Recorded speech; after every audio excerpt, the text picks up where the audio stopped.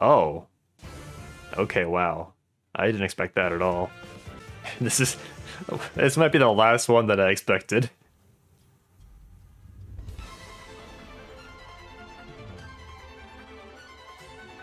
God of openness. Companionship, where all gaps between people can be bridged.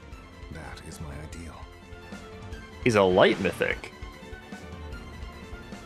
Kind of redundant with Ash, but okay. He is fucking huge. I love him. He's really cool. I thought he was gonna be like a dragon, but no, he's just an even bigger bovine. Okay. Okay, a light mythic is interesting. Didn't we get a light mythic like not that long ago? Maybe it has been a while. Because it was probably Ash, right? And Ash was like 8 months ago. I thought we were gonna get an anima mythic. So that was my live reaction. I think I was mostly just surprised to see Askr so soon. I thought for sure that we were gonna get him much later. I always assumed that this plot with Askr and Emblem was gonna go on beyond book 6, but I guess not. I did review Askr during the live stream, but I think there were some points that I maybe understated, so we'll go through it again real quick.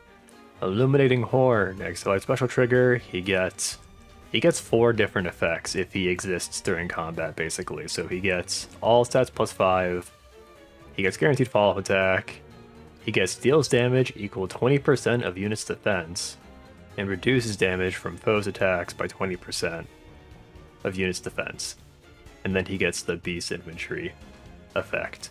I think during the stream I probably understated just how powerful this effect was, because this is non-percentage based damage reduction, so skills like Dual Lifts Perf and Deadeye and all that stuff, it's not gonna pierce this. So if Askr has 60 defense, which is pretty reasonable honestly with support effects and stuff, if he has 60 defense, then he is just gonna take minus 12 damage on every hit.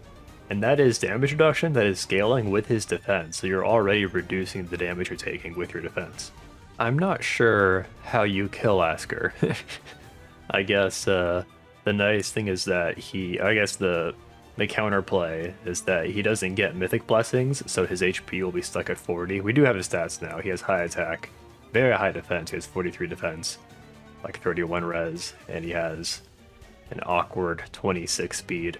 I'm curious to see if people will try to run him in sort of a savior ball sort of situation where you put him out front as your near tank, and then you have like a distance tank like Fjorm or Henriette behind him. I could see it working actually. Especially since he has a new B-slot skill called Attack Defense Bulwark. It's basically obstruct, but it goes out 2 spaces from him for ranged enemies. And also, inflicts attack defense -4 on foe during combat, restores 7 HP to unit after combat. Pretty interesting, basically making a version of obstruct that's actually usable and desirable, because these days whenever they want to make like a desirable B-slot skill effect, it seems like they have to slap on some minus stats during combat. I'm thinking of like Trey skills and the tempo skill that we got one of. Lulls are the obvious example. The 7 HP after combat is interesting, especially since you can stack it with Mystic Boost in your seal slot, so you can just get 13 HP healed after every combat. It seems like a really good B-slot skill, honestly. The problem is that in order to fodder for it, you have to kill Askr, and that's Askr is honestly a very valuable unit. Just having 1 copy of him is obviously very valuable, but then merging him is also going to be good for more points in Ether raids. We do know that Attack Defense Bulwark is restricted to just melee infantry, so that's pretty limiting. If you want to use this skill on like Ashnard, then you'll have to make do with Obstruct, unfortunately. Also, his C-slot perf is insane. At start of turn, if a unit is within 2 spaces of any allies from a different title, grants Resonance Blades and Resonance Shields to unit and all allies within 2 spaces of unit. So the allies that are from the same game, like Ash and Peony and Air, like they'll still get the buffs as long as you have a different title unit near them. And also, if unit or any of those foes If unit or any of those allies has their special cooldown count at its maximum value, grant special cooldown count -1 to them. So this was what I focused on during the live stream, because that is obviously a very good effect. It's obviously the easy comparison is to Legendary Hector. Legendary Hector has the same effect, except it's kind of awkward on him because, well, for one, these days if you're going to run an armor unit, it's kind of hard to justify running an armor unit that doesn't have a save skill. But even still, Legendary Hector's C-slot skill is very strong. In fact, it actually has the potential advantage over this, which is that Legendary Hector's C-slot effect, it activates regardless of distance, whereas this one seems to activate only for those allies within 2 spaces. So that's something you'll have to consider. Not gonna lie, I almost forgot what Resonance Shields does. So that's the one that gives you defense and res +4, and it negates enemies' follow-up attacks, which is honestly a really good effect. Once again, Askr is going to be a really powerful tank just on his own, even if he can't get Mythic Blessings.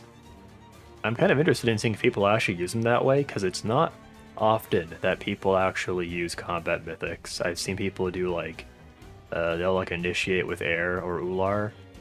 Freya is kind of long gone at this point. I don't really see people use her. But yeah, I think Askr definitely has that potential, and even if he somehow ages in 2 years, you'll still be able to use him to grant all these different buffs. So I think he's a very strong unit. I would maybe still give the edge to Ashe just because she's got the warping shenanigans. But yeah. Here's our banner. I think colorless is definitely the best. You have Askr, who's new, along with Medius and Ashera. I still like using Ashera. I don't know. I think people generally rate her lower than some of the other Astra mythics. Like, she's definitely not as useful as Plumeria or whatever, but I think Ashera is like a solid middle tier Astra mythic. I think her null panic effect is good, and it lets me use units that rely on buffs. And then Media speaks for himself. Not only is he good in Aether Race, he's also good in summoner duels, so definitely, if I summon on this banner, my emphasis will be on colorless. I might pull all the colors, except I think green was the one I wasn't interested in. I'm thinking, depending on how the Summer Micaiah summons go, I may want to summon on this as well. It all depends on whether or not I have enough orbs left over to spark. But anyway, I got sidetracked. Red is the next best color. You have Plumeria, Nana, and Ascended Merida. Ascended Merida, she's strong on her own, but then she also has the Ascended for it, so there you go. And then Plumeria is just Plumeria. Blue has Peony, Saros, and Dimitri. Peony merges are always good. You really can't go wrong with Peony merges, honestly. I still don't have a Saros. I would like one. She came out 1.5 years ago. Then finally, green has Arthur, Oder, and Celica. Okay, there you go. Celica, she won't get her remix, I don't think, until like February, maybe, like December, February, somewhere in that zone. So I really wouldn't count on that. Oh, I went ahead and checked the Legendary Mythic calendar. She's coming back in March, so there you go. That might be an indication that she'll get her remix then. So yeah, like I said, I really wouldn't count on Celica getting a good remix anytime soon. Arthur actually has some pretty good skill fodder. He has Grand Vulture, Attack Speed Ideal, and I think Speed Res Menace. But even still, green's not that good, in my opinion. If you're finding it hard to save orbs in the face of all these powerful mythic units that will make your gameplay better and easier, just remember, you don't have to play Aether Raids. I'm trying to embrace that myself.